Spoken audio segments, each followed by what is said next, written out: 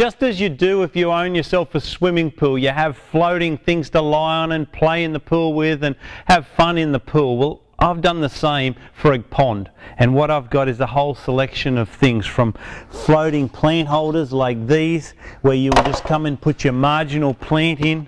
You'll just drop that in. This is a bit of an artificial plant, but it would be a real one if it was a pond, and that will just float around your pond, and it looks quite attractive. The advantage with these floating rocks is that, and floating islands like this one down here, is the fact that people that have got big fish, big koi carp fish, they tear your plants apart, so you can't really have greenery in your pond because they're killing it all the time. Whereas this way you can have these floating islands, and some of them are quite large, like this one here. You know, that's nearly 3 feet by 3 feet, and you can put 3 big, oh, not big plants, but you can put 3 plants in those. What I typically suggest you do is you pull the plant out of the pot for this particular type, and you put some gravel just in the bottom so the soil doesn't just wash out, and then you put the plant in there and you decorate the top of it with gravel, decorative gravel, and that way it looks nice, and then the plant roots are filled with water because it sinks down about halfway.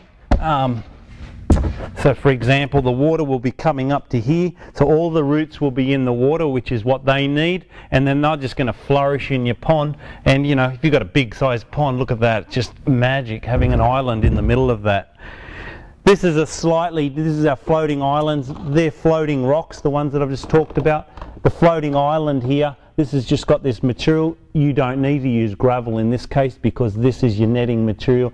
Your roots of your marginal plants are just going to grow all through that, and it's just going to be covered in a mass of plants when the season's right. So this is a larger one. This is 4 foot by 3 foot. That's great. We have, what else we got?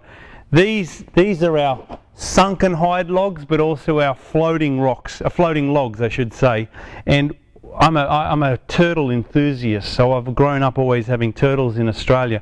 I love putting these in ponds, and they don't turn your colour of your pond tannin colour, which what happens with wood when you put it in water. These will just stay in there and they'll float, and that way your turtles will come up there and sun themselves, which they need to do to keep themselves healthy. So these floating logs are just fantastic.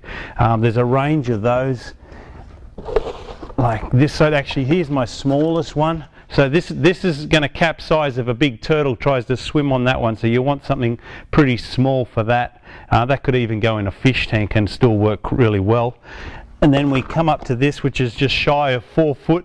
And you know, I've put some of these in the local dams down at the golf course where I live, and every day I drive past there's 3 to 4 turtles on it. Sometimes little ones this big with a big one like this here, and it just looks fantastic. They love it. So floating logs are fantastic for your ponds. Here's a bigger one. This is about 7 foot long.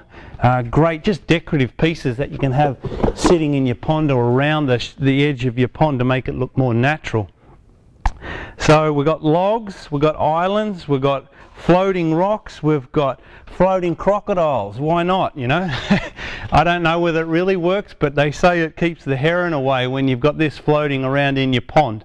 So this is a little freshwater crocodile from Australia, a replica of that. It's about 4 foot long.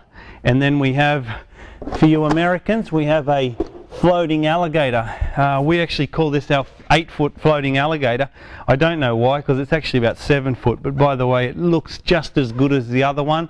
It'll float under the, oh, not under the water, but about halfway, and his eyes just pop out and he just looks fantastic. So another little recommendation, what you can do is you can put a screw in here, and then that screw you can tie some string to that or some fishing line and take that down to a rock on the bottom of the tank, and it'll just stay in the middle of the pond and not get sucked into your skimmer box, which is often what will happen if you don't tie these things down. So that's it. And then behind me is a big sunken hide log, and what's really good for these is you can put those in. Your fish, your big koi, your fish love it. It gives them protection from the raccoons as well, which you guys have over in America. We don't have in Australia, but we certainly do have the herons.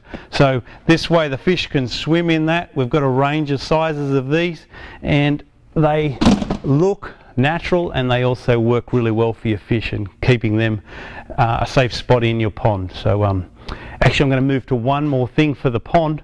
By the way, let me just run over here. What I hate seeing is seeing a pump and electrical lead and tubing come out of your pond. So we make these pump cover rocks. This is our large one, small and medium, and then they'll simply just cover your pump and then your tubing as well, so you don't see any of that. So whenever you have that shown, keep in mind you've got pump cover rocks to cover that. So whole selection of stuff, all easy and fun to play with. So thanks for joining me.